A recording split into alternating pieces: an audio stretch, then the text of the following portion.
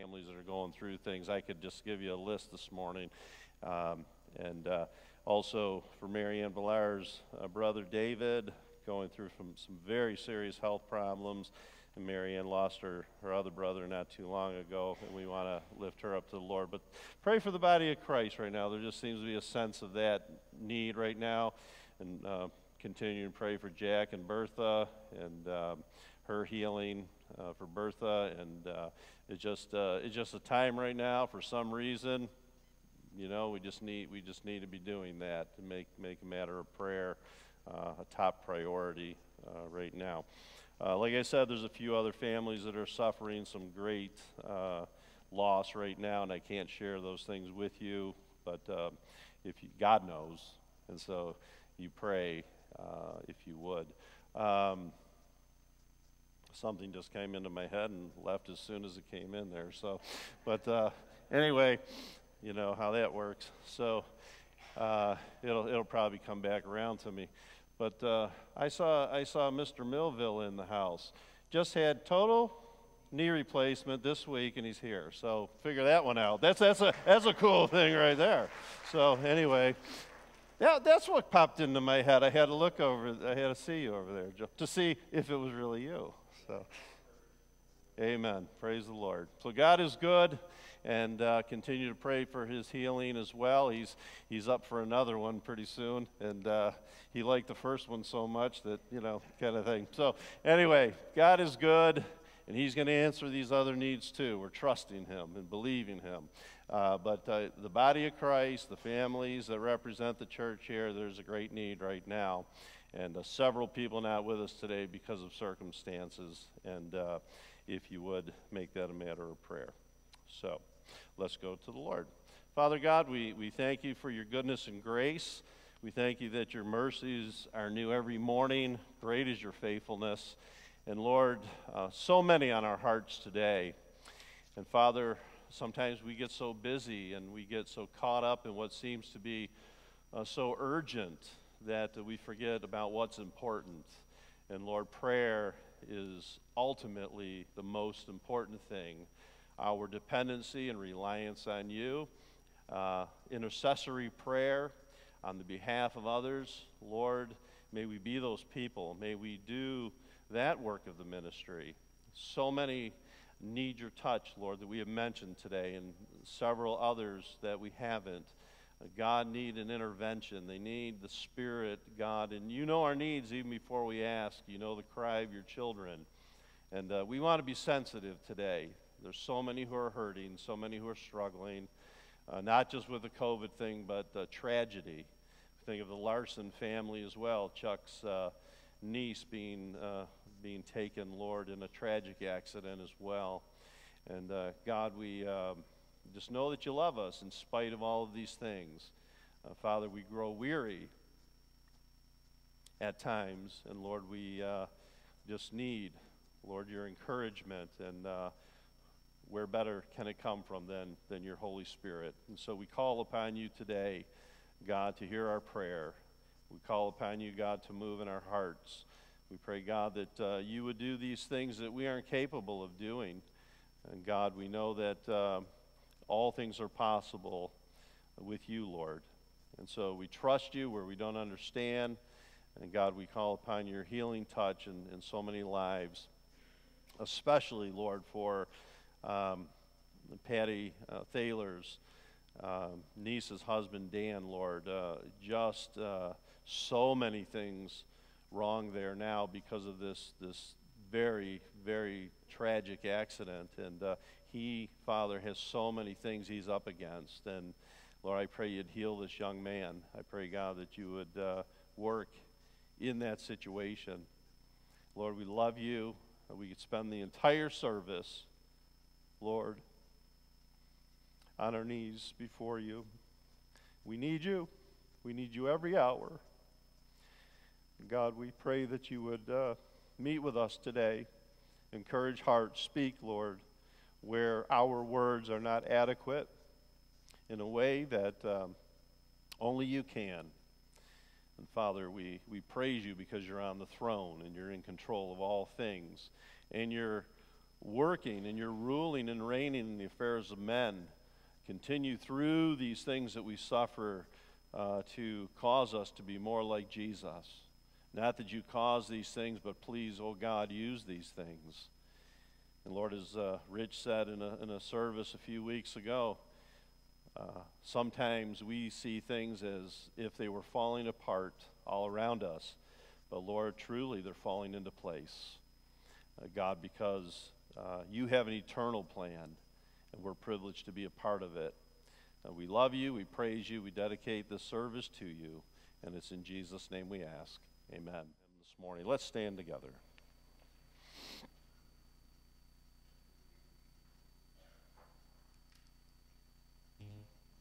But as you can see, Doug is not coming alone.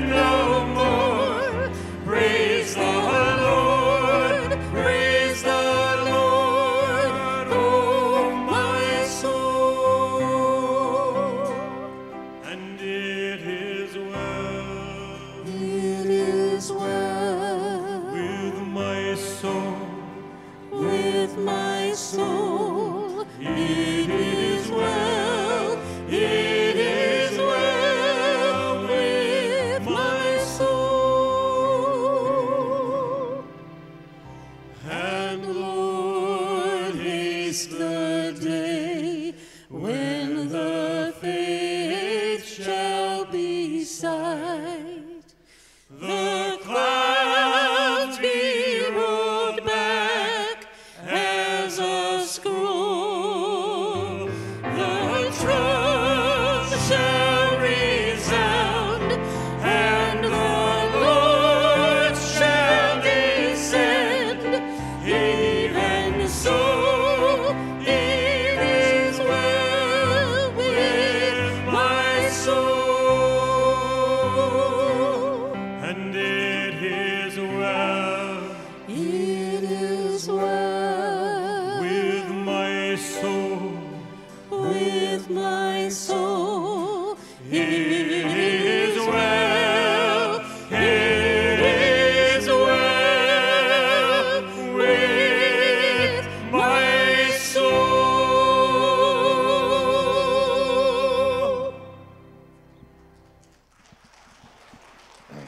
may be seated.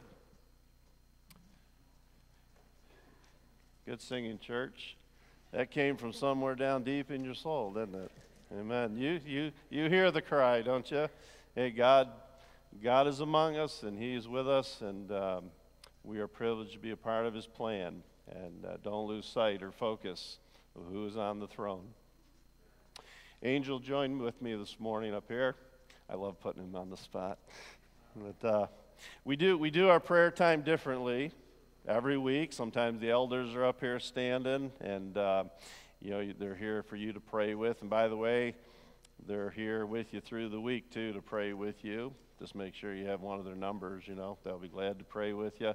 And but from time to time, I ask Mr. Flores to come up here. He is our men's ministry leader as far as our men's prayer ministry is concerned, but it goes far beyond that. God has given him a true heart for the body of Christ. And hey, there's nothing sweeter when brothers and sisters get together to pray. Our differences, whatever they might be, however Satan is trying to attack, whatever he's trying to divide, he cannot stand up against the power of prayer, folks. He just can't do that. And we need to be that. We need to understand Christianity is not what we do. Christianity is who we are. And prayer must be the front runner of that. And Angel, we need a fresh touch. We need God's move. People are hurting. A lot of things are going on. And He's on the throne. Yes, He is. Pray over us, would you? Okay. We're thankful, God, today. God, that your ears are not, Lord, deaf. They cannot hear, O God. Father, I would remind, Lord, your people, O God, that you hear, that you understand, O God, that you are touched with the feelings of our infirmities, O God. God, I thank you, Lord, that you said that where two or three are gathered together, there you are in the midst of them. And Father, we know that you are here this morning. We know, God, that your heart is touched, oh God, by every heart, Lord, every need that is represented in this church today, God. By every family, oh God, by every thought, Lord, that is upon our own hearts, oh God. Father, you are a God who cares. You are a God who loves. You are a God who is present. And Father, we thank you, today. God, you're present, oh God, to meet the needs of your people, oh God. You are our great intercessor, oh God. You said, Lord, that in your word that you, Lord, intercede for us. And there you are, oh Lord, before the Father, interceding for your church, interceding for your people, interceding for every need, oh God. And Lord, we are needy people this morning. And God, we pray that you would touch hearts, oh God, this morning. That you would touch lives, oh God, this morning. God, that you would breathe again upon your church, oh God, your hope, your eternal hope, your eternal love, your eternal purposes, oh God. Father, we just praise you, Lord, this morning, oh God, that we are a people of hope. For we have you, oh God, our living hope in our hearts and in our lives, oh God. And Father, I thank you, Lord, for this church. I thank you for this family, oh God, that you have given all of us. I thank you, Lord, for this pastor, oh God, who has a pastor's heart. God, that you would touch him, oh God. Oh, Spirit, I pray that you would, Lord, just envelop him, oh God, this morning in your arms, oh God. And Lord, would you breathe upon him again, oh God, the living word. Father, that he would proclaim your truth to your people, oh God. I pray, Father, you would have your way, Holy Spirit. God, you have drawn us together. You have purposed in your eternal plan that we would be here this morning. God, that we would hear your purposes, that we would hear your eternal purposes for our lives. And God, I just pray that you would speak specifically today. God, draw us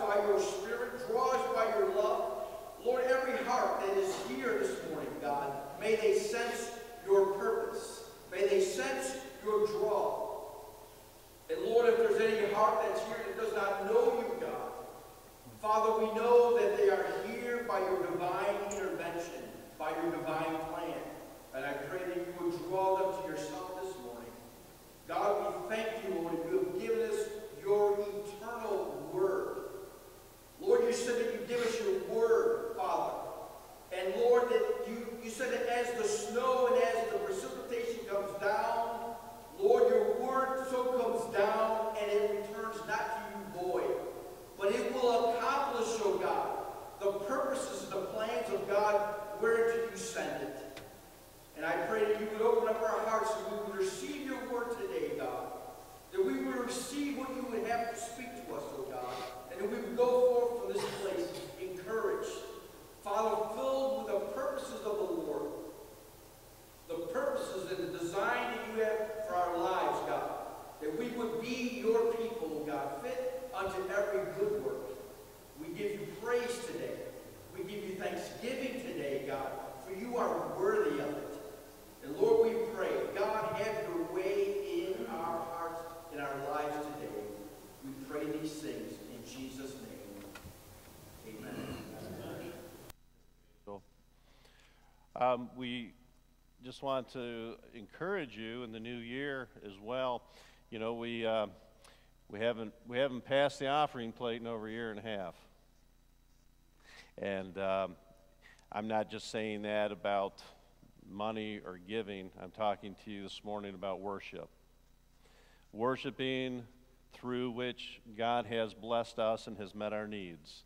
And so that's on your hearts to respond, to give accordingly. And you know, we can't outgive God. And God is the one who promises to meet our needs according to his riches and glory. And you know what we're doing here, you know, it's totally on faith. Totally on faith. There's no twisting of arms. There's none of that. And I don't want to be a part of any of that. But you know, please give to what is an eternal work. You know, you can't put a price tag on that. You know, so that we can support the missionaries that have been raised up even through this church. We have a young lady in Cambodia, Sarah. She's one of our missionaries. You know, and in our budget for the new year, you know, we've enhanced our giving to our missionaries again, and we hope that you're a part of that. And we're stepping out in faith. It doesn't always work out on paper, does it, folks? In your budget at home, doesn't always work out. But we need to trust Him by faith, and we encourage you to give, and He'll meet these needs and the desires of your hearts. And so, just with that said, the offering plates are here, the vehicle of online, and the mail, and however as God leads you. But it is worship. It is worshiping the Lord with what He has blessed you with, and sharing with Him that He's our source, and we recognize that all good things come from Him, and we are privileged to give with a gracious heart. You know, God has so truly blessed us, and I hope that you'll be a part of that. And we don't talk about it a lot, but when we talk about it, I want you to be blessed because of it. And that's truly a testimony and experience that those who do that understand. Give, and it shall be given unto you, pressed down, shaken together, and overflowing. Shall God sow into your life, you know? And I challenge you with that, to step out in faith in this new year in regard to that. Well, you know, we're to praise the Lord all the time, aren't we? In the good times and the tough times, and we praise Him in the storm. We praise Him, you know, on the mountaintop. It's a lot easier, it seems, to praise Him on the mountaintop. I've learned one thing, you know, when you're going through difficult times or in the valley, it's easier to have a consistent prayer life. But, you know, God wants that to be constant. Sometimes going to God in prayer is not about asking Him for anything. It is just thanking Him for who He is, and that He's able, and that we recognize Him as the one who's on the throne. We need to get lost in the presence of God and allow our needs just to be cast on Him, so we're free to worship. free to worship him. And I pray that your experience going into the new year, you'll grow in these things. Nothing does the heart of a pastor any greater. I didn't put that well, but there's no greater blessing to a heart of a pastor than to see people fall in love with Jesus and to grow in faith. And you know how you love one another more? By knowing more about him. And that'll increase your love and intensity for the things of God and be a part of things. And I want you to know that you're important to this church. And there's a lot of people here not hearing that today. But, we're not perfect. One day we will be. But don't expect that out of us today, because it ain't happening. We're just trying to be real, and no glitter, none of that kind of stuff. We want to do business with God, and we want to do it together. And there's no place I'd rather. Let's worship him in the storm, guys. And there's a lot to be thankful for. He's praiseworthy, and he inhabits the praise of his children. Let's stand together.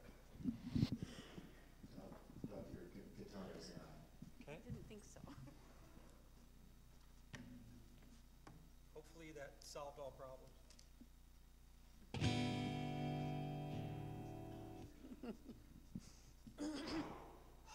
Where were we?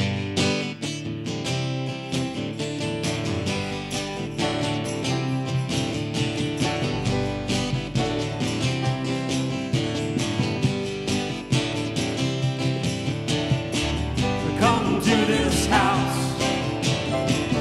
Come to this house. Come to this house and praise the Lord. In this house there is joy overflowing. In this house Jesus Christ forever reigns. In this house we are holding to the promise. Where 2 or 3 are gathered in his name, he will be there. Come to this house.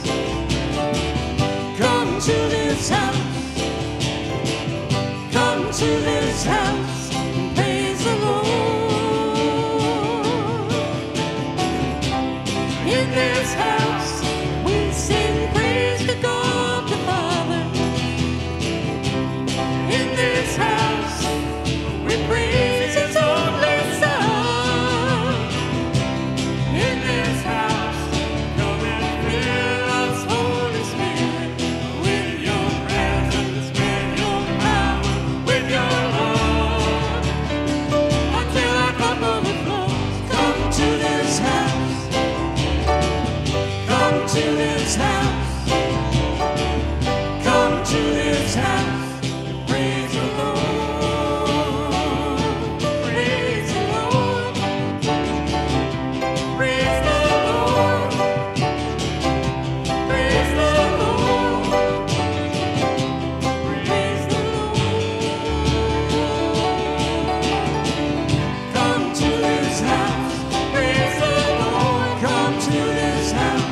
Praise the Lord. Come to this house. Praise the Lord. Praise the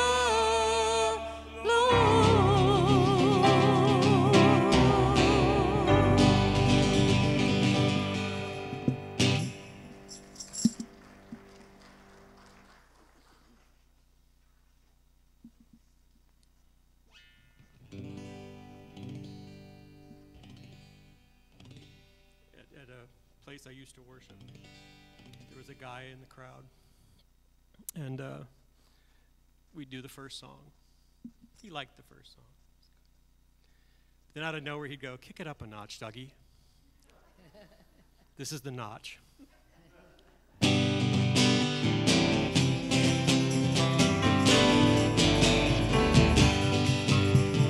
These are the days of Elijah, declaring the word of the Lord. These are the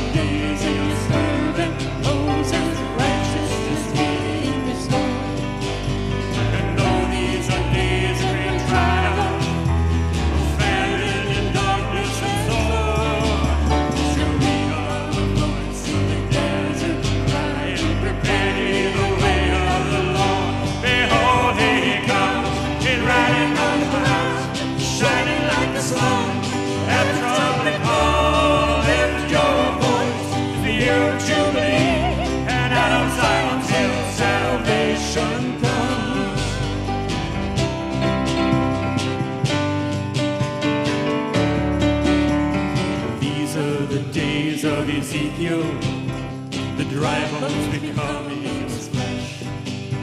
And these are the days of servant David rebuilding the temple of praise.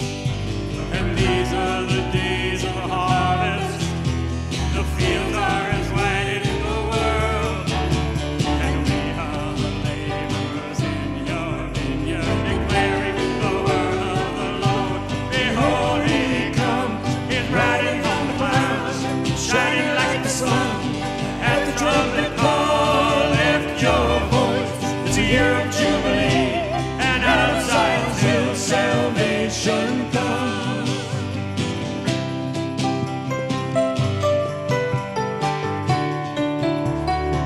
There is no God like Jehovah. There is no God like Jehovah. There is no God like Jehovah. There is no God like Jehovah. There is no God like Jehovah. There is no God like Jehovah. There is no God like Jehovah. There is no God like Jehovah. There is no God like Jehovah. There is no God like Jehovah. There is no God like Jehovah. There is no God like Jehovah. There is no God like Jehovah. There is no God like Jehovah. There is no God like Jehovah. Behold, he comes, he's riding on the clouds, shining like the sun. And the trumpet call, lift your voice. It's a year of jubilee, and out of Zion's hill salvation comes. Behold, he comes, he's riding on the clouds, shining like the sun. And the trumpet call, lift your voice. It's a year of jubilee, and out of Zion's hill salvation comes.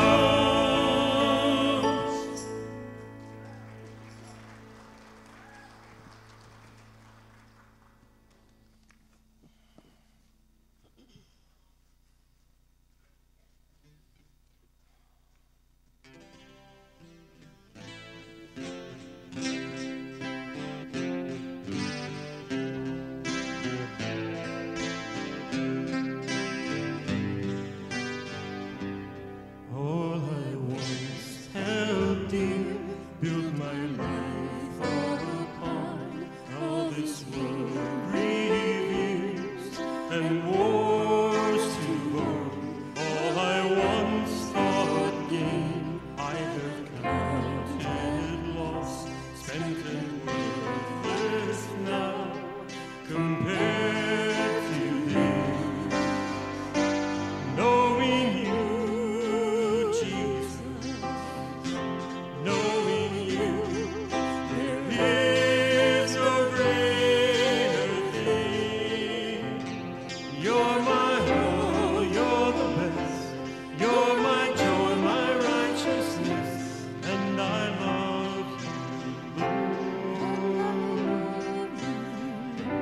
Now my heart's desire is to know you more, to be found by you, and known as yours, to possess by faith what I could not earn, all surpassing gift of righteousness.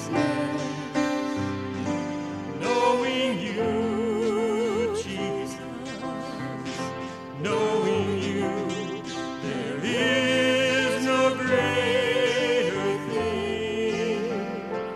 You're my all, you're the best. You're my joy, my righteousness, and I love you. Oh, know the power of your risen life, and to know you in your sufferings, to become like you in your death, my Lord. So with you to live and never die. Knowing you, Jesus, knowing you, there is no greater thing.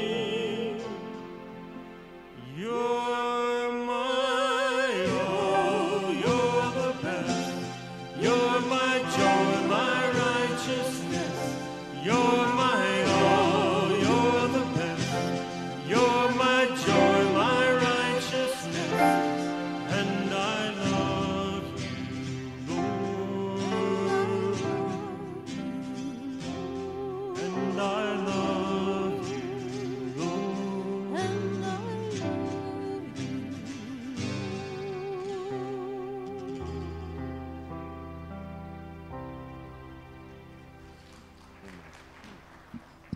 You may be seated.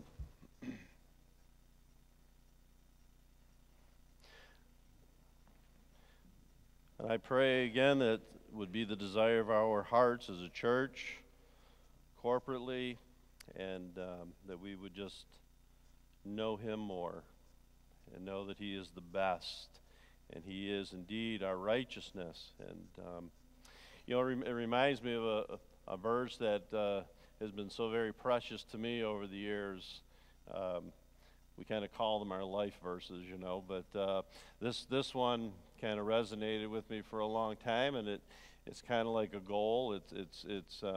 But I want this to be for you. I want this to be for our church in the new year, and it's Philippians 3:10, and that I may know him and the power of his resurrection and the fellowship of his sufferings, being conformed to his death. Make that a prayer and desire of your heart, folks, this year, that you will settle for nothing less than to knowing the knowledge and bounding in the love of Christ because of that overwhelming knowledge of all that he is. And we're not even going to be able to get our minds around that to the degree that we'll know it in his presence one day. But just to desire him and to prefer him over everything else and anything else. And I pray you'd embrace that passage of Scripture as a challenge and as a goal in the new year. And the things of the Lord aren't burdensome. They're for us to delight in. And what an outcome to know him more and to know the depth of those things to participate with him in. We can deal with suffering a whole lot better when we know that it's an instrument that God can take and use to form Christ in us. It's not about us sitting around trying to figure it out. It's about having faith to believe that God is on the throne, and some things we'll never figure out on this side of eternity, And what we need to embrace is the fact that he is who he says he is, and we don't have to go there. We don't have to figure it out. He has it all figured out. Right, Rich? You said that thing to me, and it just resonates, Things aren't falling apart. They're just falling into place. But, hey, that's great stuff. And we need to see things a little bit differently than just the average Joe in the street, When you're in Christ, we see things with the eyes of Jesus and the heart of God. And I hope that is true for you. Not to say we don't have our hearts broken, not to say that life's always easy or a cakewalk. Sometimes I think it's even a little bit more difficult when you are a believer, because you have an enemy who wars against you, and distracts us and deliberately throws things our way. So let's stay the course. Let's keep on keeping on, because one day it's going to be worth it all when we see Jesus. So, well, today I want to begin perhaps a two-part message here with you, and it has to do with evangelism. It has to do with the fact that every believer is an evangelist, and you might not always know, what is God's place for me in the family of God, or how has he gifted me? What is my spiritual gifts? And sometimes we put those little tests out there, or surveys, or I don't know what you call them anyway, but we go through them to try to determine what our gifts are. Some of those are okay, but you need to go right to the source and seek God's face. What makes your heart beat a little bit faster? What is the thing that you cannot get away from as much as you try, that God just keeps laying it on your heart and keeps intensifying it? But one thing each and every believer is called to do is to be and to bear a witness of Jesus Christ as Lord and Savior in their life. It is a call upon each and every believer's life. And it is not just a call, it is a command. It is something that we're to do. It's something that we're to be a part of, something that we are privileged to bear the gospel of Jesus Christ to those who are yet to believe. I shared a phrase or a word with you a few weeks ago that was kind of new to me, kind of putting into perspective people who are yet to come to know Jesus Christ. This one guy was reading his material, and he said they're pre-Christians. They're pre-Christians. You know, they're people who God is working on, people who God is drawing, people who God places in our path. Some of them, have been called green apples or red apples. A green apple just isn't ready yet, and a red apple is ripe for the picking kind of thing. And we need to be sensitive to God's leading about not just sharing our faith, but how we share our faith and being sensitive to the Spirit's leading. And before I get ahead of myself, I was just thinking, a lot of people ask me how they can pray for me. And I appreciate that. A couple people already did that this morning. How you can pray for me in the new year. And I guess the Spirit just kind of brought it through all of this introduction of the service today. Pray that I am always sensitive to the leading of God's Spirit. Please do that for me. I just don't want to preach for the sake of preaching. I want to preach what God wants preached. And there would be no greater appreciation from my heart to yours that you would pray that for me. And I'm praying Philippians 3:10 over you.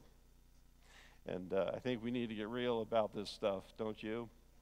And but we're all to do the work of the evangelist. That means that we're all to bear witness to Jesus Christ as our Lord and Savior. And the fact of the matter is, if you are known as a Christian, and let me reiterate that and let it resonate with you. If you don't hear anything else this morning, hear this.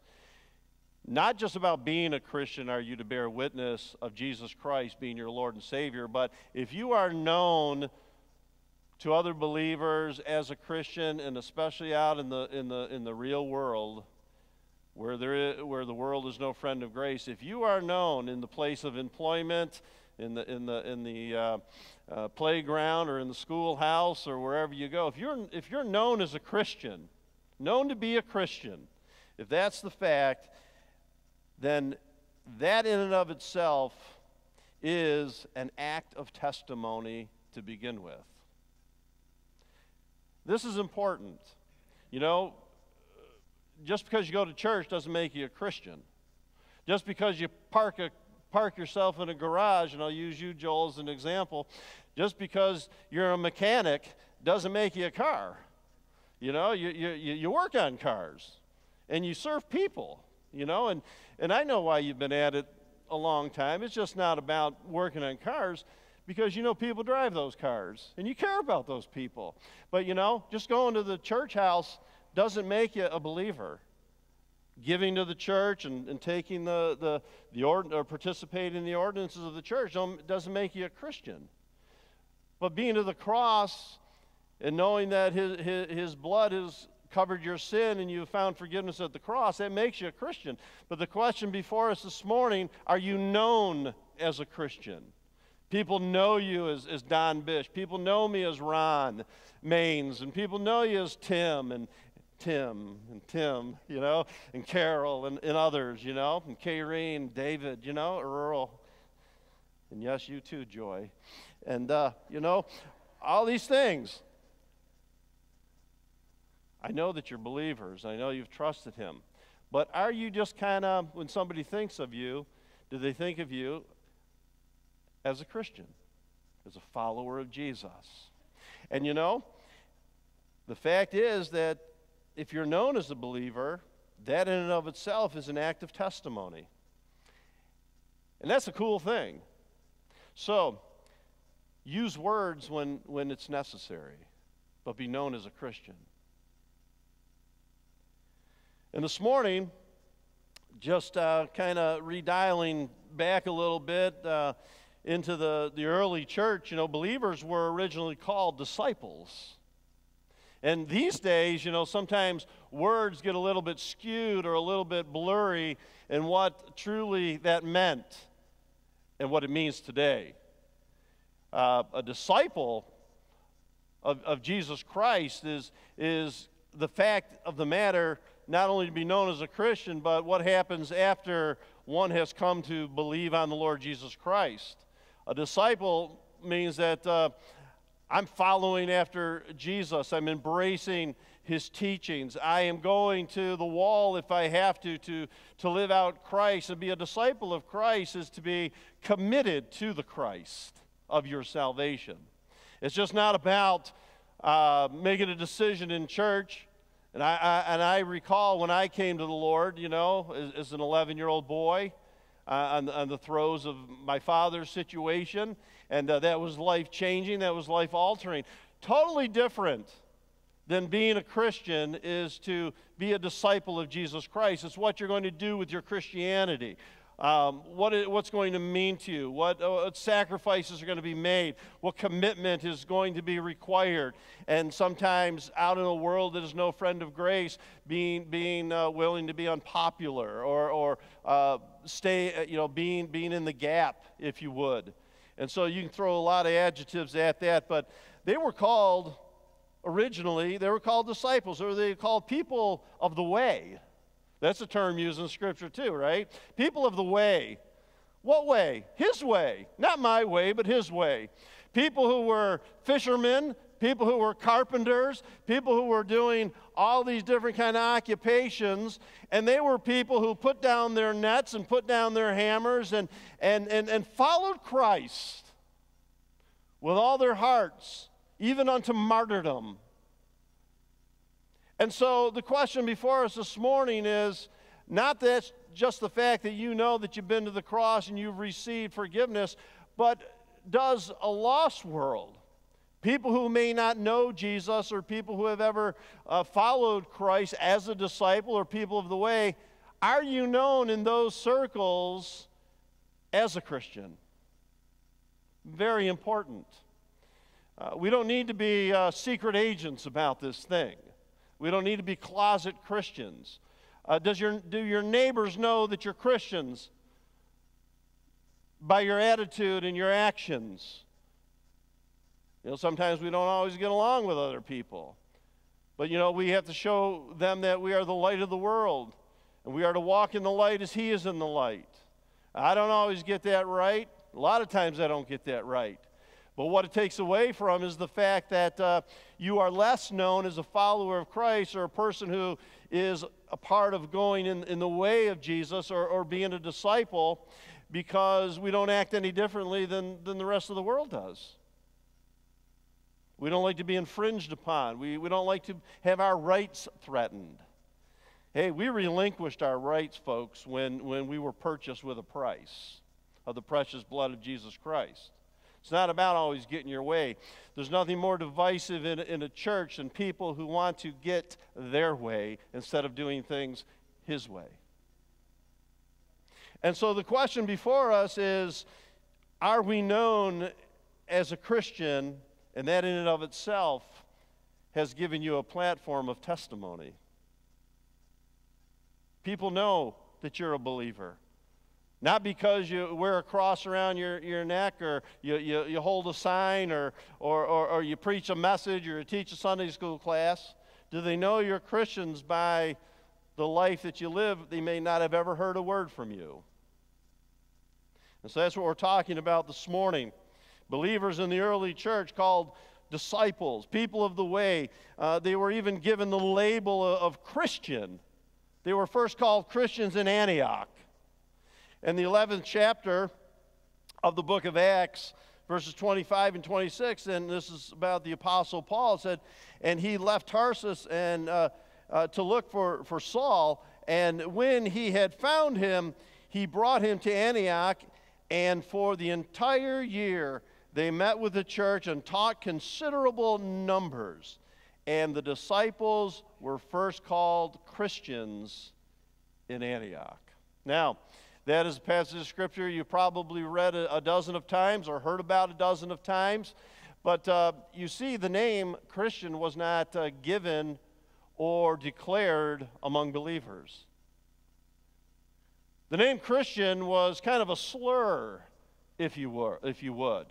It was kind of a mock of those who were outside witnessing these people who said that they were his disciples, or they were walking in the way of Christ, or doing the things that Jesus did. People who were observing the witness of the church, not in agreement with it, not liking it, but ridiculing it, making fun of it. First intended as a slur, but guess what? It stuck. The name stuck. And it wasn't invented by Christians. But what a testimony that must have been lived out by people who observed the church, outside of the church, people who are anti-Christ, people who would rather see all of these believers dead and done away with, to call them people with the name Christian, identifying them with Christ. What a wonderful, wonderful honor by lost people to make that observation. These are people who belong to him. It was a slur, folks. It was a declaration that these people are identified with this one who is called the Christ, the Son of the living God. And it was the most common way then to identify those who were professing faith in Jesus Christ over all the world. And so, sometimes we miss that, don't we? We think that this was just kind of invented among people who were followers of Jesus, disciples, people who were of the way. No, this name was given as an identifying condemnation. You're a part of that one. You're a part of his testimony. You're a part of his witness. You're a part of his program. You don't go along with the ways of the world. You're kind of like the salmon who swims against the current and going in the other direction. When everything else is going one way, we are people who are most peculiar. Do we stand out? Do we make a difference? Not by what we verbalize, but how we live. And there's a biblical worldview on our minds by the renewing of our minds in Christ Jesus. There's a way in which we look at things through the mind of Christ. And the Bible says, do not be conformed to this world, but be ye transformed by the renewing of your minds in Christ Jesus.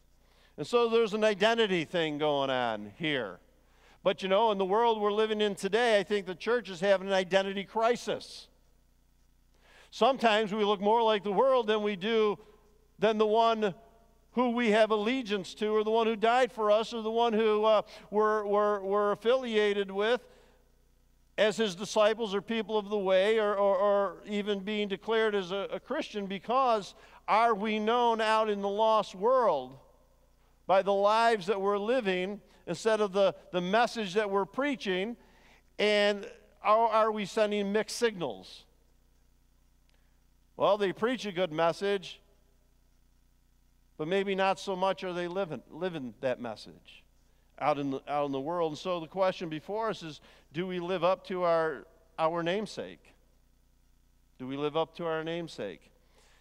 And I think those kind of questions need to be mulled over in our own minds. And I'm not saying that we always get it right. I'm not saying there's not room for growth. I'm saying there is a challenge before us. Sometimes we get all caught up with many things that seem so much more urgent, but we forget about what is so very important.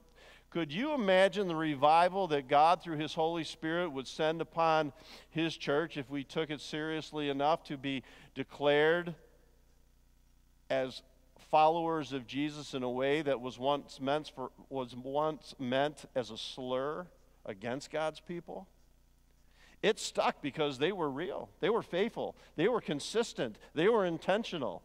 They lived it 24/7. They went from house to house, worshiping the Lord, praying together, breaking bread, being taught the apostles' doctrine. It was their life. I can remember as a young boy where my family's social life revolved around fellowship with God's people, God's church. It was the hub, if you would. The church was the center of everything we did and everything that we are in the family of God. It revolved around that.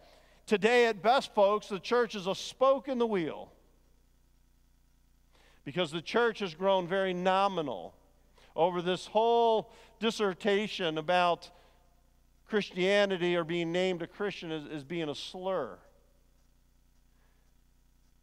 Unmistakably, they were called Christians by those who were outside of the family of God because unmistakably there was a life that was undeniably lived as He set the example for them to follow. May we be that church. May we be countercultural in this day. May we just don't go along with the program.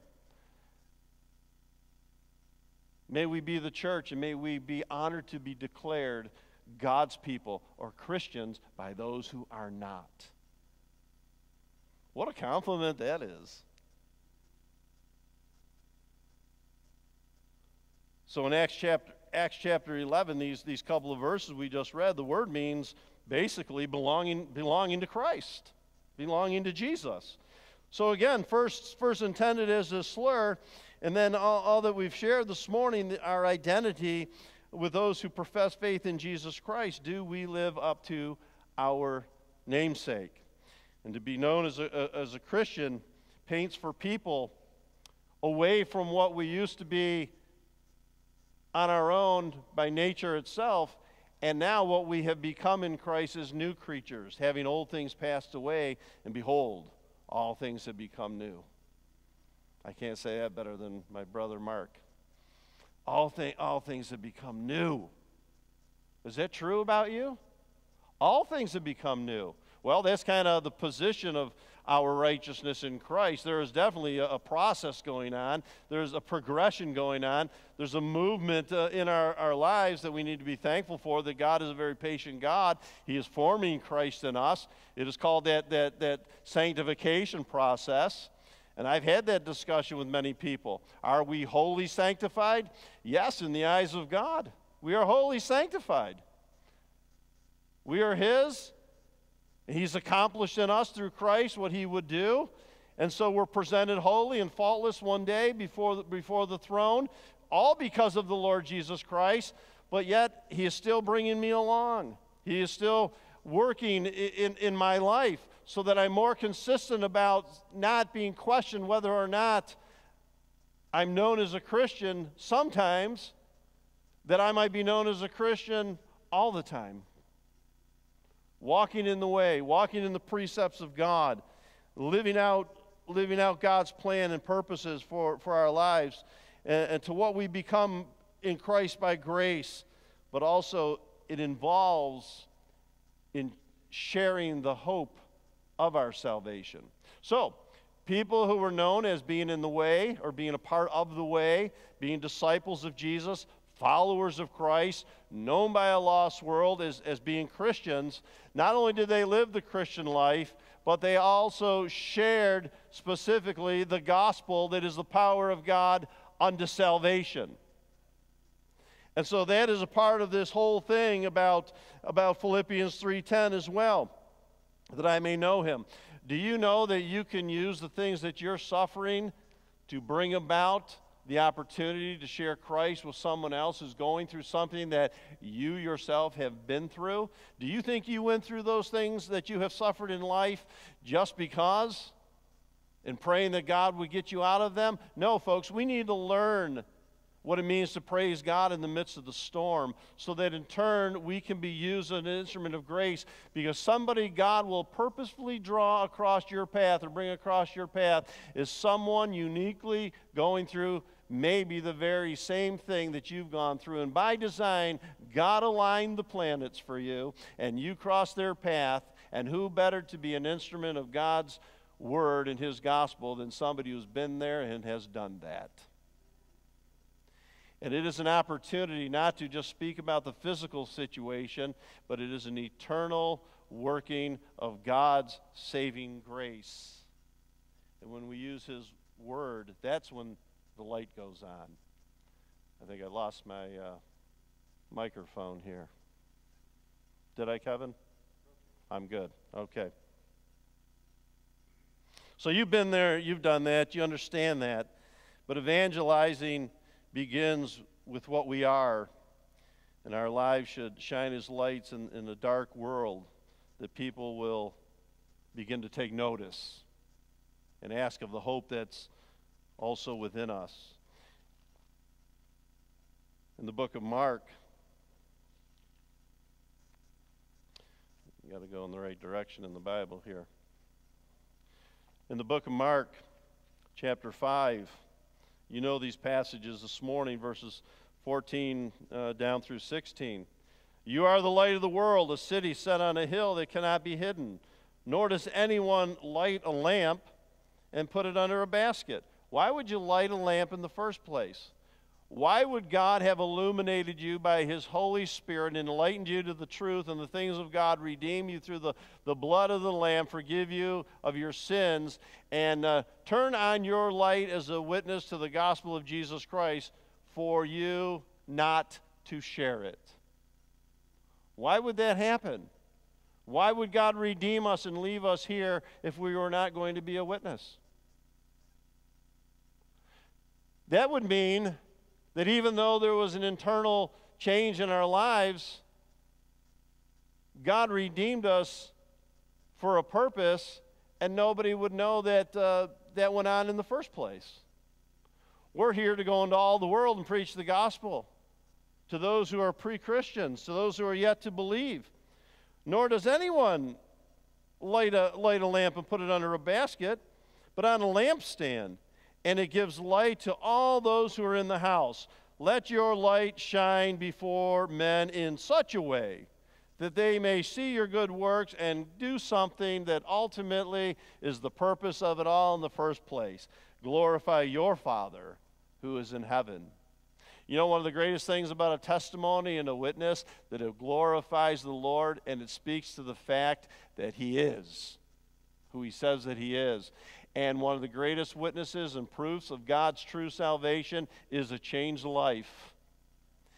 God has changed us. God has redeemed us. He's given us a new desire for His Word and for truth and to hunger and thirst after righteousness. And it's undeniable. These lost people that were witnessing the early church, they called them Christians because they were living out Jesus. They were in the way of Christ, doing things His way. They were going against the culture of the day. They weren't going along with the stream. These were people who were obviously followers of Christ, and it was a slur. One of the greatest witnesses and testimonies about Paul being thrown into prison and the irresistible move of God's Spirit upon that Philippian jailer.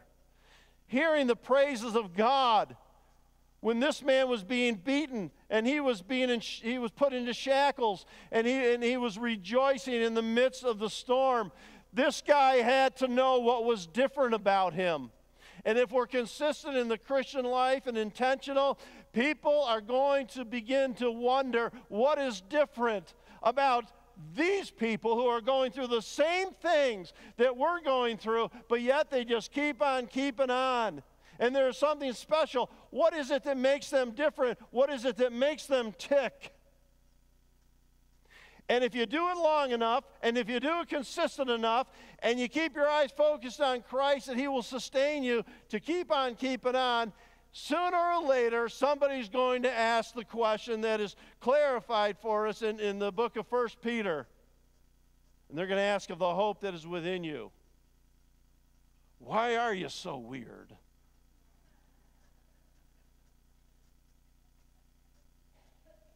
That's not in the Bible, by the way. Our conduct and how we relate to other people, and yes, even the lost, and those who are even enemies, would stand we would stand out to them in a way that would cause them to wonder what makes a difference. Hey, have you ever read J.I. Packer? You ever read the theologian's book, J.I. Packer? Some of you guys have. Some of you know who I'm talking about. This is a cool statement. It's not complicated. That's why I like it. The waters for me kind of run shallow. It's got to be simple. And God's plan of salvation is the simple plan of salvation. Christ loves you. He sent Jesus. He died for you. He went to the cross to forgive you. And he saves you to the uttermost, bringing you from darkness into light. And he has a plan for you. But this is what J.I. Packer says. And he said that the basic definition of evangelism is Christians being Christians in the world. And that says a lot, guys. That says a lot, folks. Christians just need to be Christians. And you know what? Sometimes we are just not being Christians. That's the problem. And Packer nailed it. Christians being Christians. That's all God asks of us. Do we always get it right? Are we perfect with that? Absolutely not. When's the last time you got mad at the car in front of you because you didn't get through the red light in 2 seconds? Good grief. I've seen people lay on the horn. It's like the guy didn't even get a chance to put his foot to the gas, and you're honking at him. Really?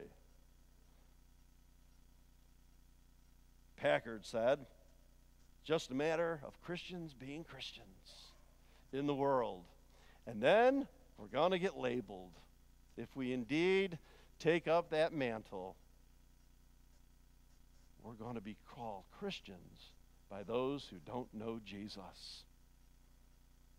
There's no greater honor to be called a follower of Christ, a disciple of Jesus, to be one who walks in the way of truth.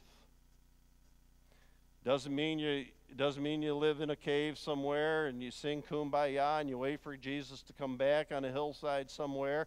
No, we are in this world, but we are not of this world. But God has us in this world to do his bidding and to make a difference, and that people might see Christ in us, the hope of glory. And you know, sometimes they see us, when they see us shining the brightest, when you're going through the depths of the worst. Charles Stanley, I remember him once saying, it's these kind of things, Rich, that resonate. Some of the greatest blessings of God upon his church and upon his people are disguised in the worst of circumstances. Do you understand that? That is true. That is true. And for us to say that God's people are never to suffer, that is wrong theology, folks. I don't like to suffer, and that's why we resist it. Whoever of you ever prayed once that God would bring suffering on your life? Not a one of you. If you have prayed that prayer, I'm sending you to counseling tomorrow morning. You have never prayed that prayer. Or if you think you have, you're lying in church. You need to walk the aisle. Or I'm missing some because I've never prayed it. But you know one prayer I have prayed? God, do what you need to do in my life to help me to become more like you. That's a tough prayer to pray too, because you have just told the Lord whatever it takes. One of the greatest tools in the toolbox of heaven is suffering saints.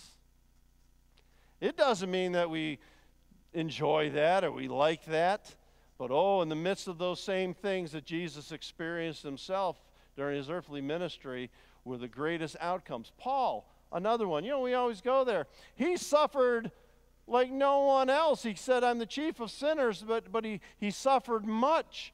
But did God use him greatly.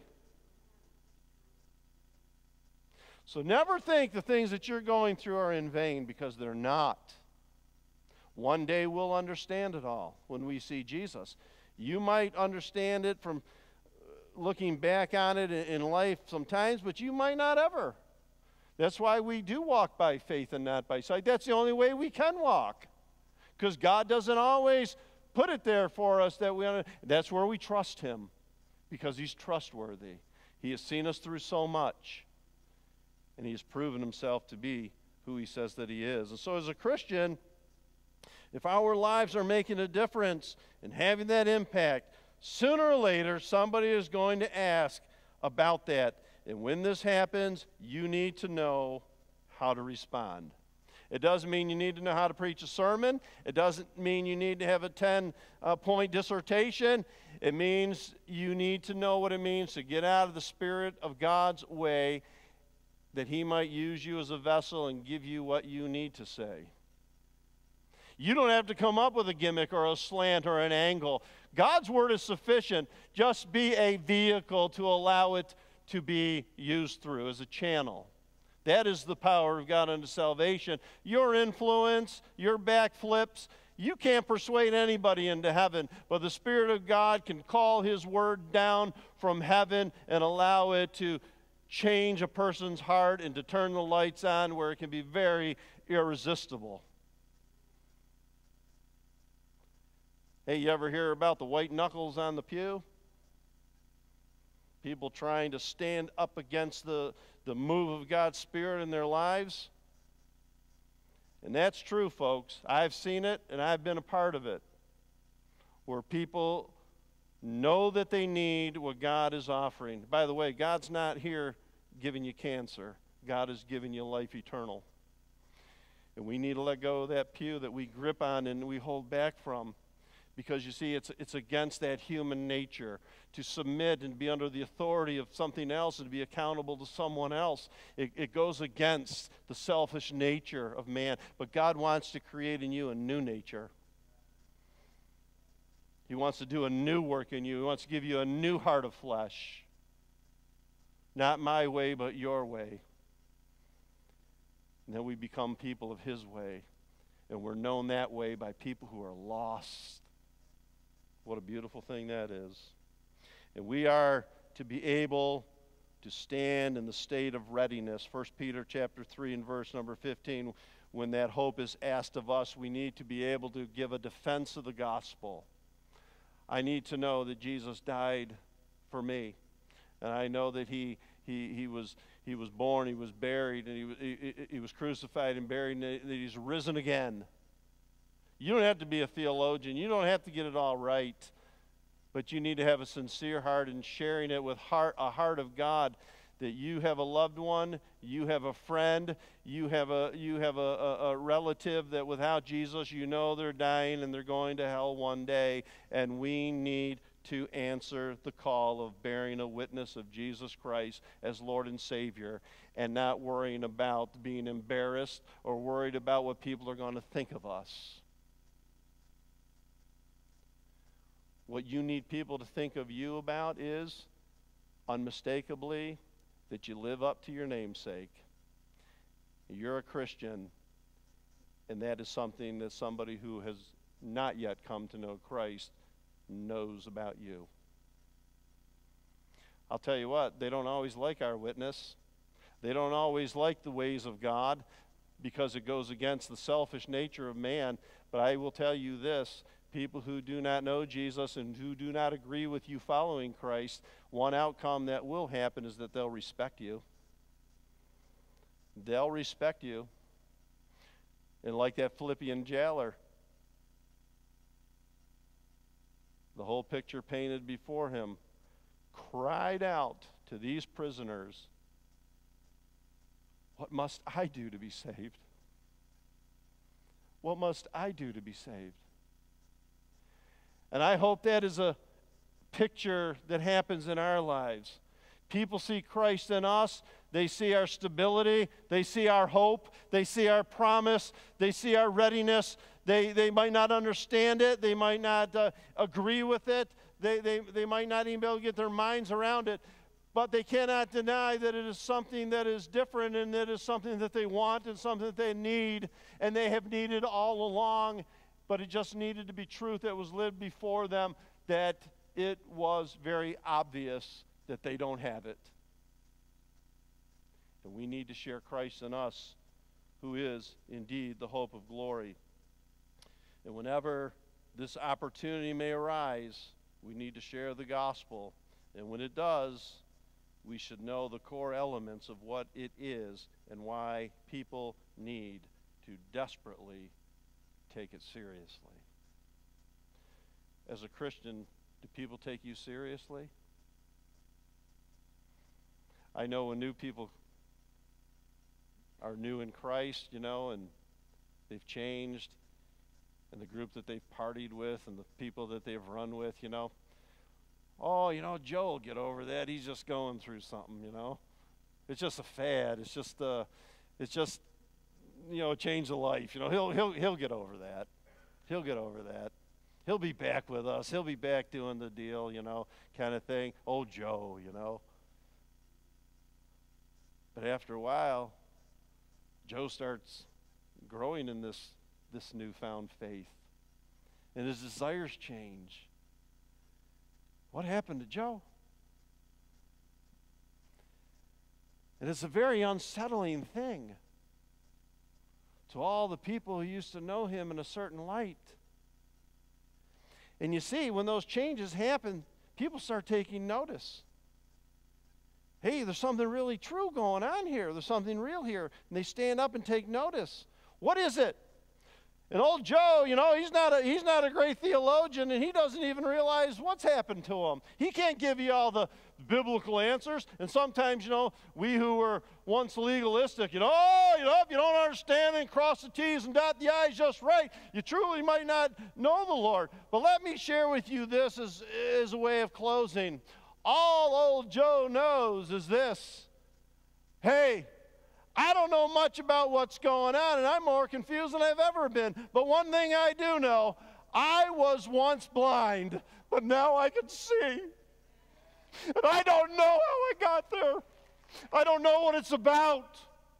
And I don't know why it's happened to me. But there's something different. And I want to continue to learn more about what God is doing in my life. And old Joe, he'll catch up one day.